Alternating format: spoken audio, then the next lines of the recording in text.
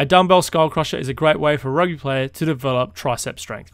Grab your weight lying flat on your back, keep your feet flat on the floor to give yourself a strong, stable base. Have our arms straight at approximately 90 degrees, we then lower our elbows down towards our head. Now, as seen on this angle here, the dumbbells are nowhere near our head, they're just coming down just beside. We should not be jerking the weight at any point in time. We want to make sure that we keep the movement nice and smooth to ensure a strong contraction throughout the full range of motion of each rep.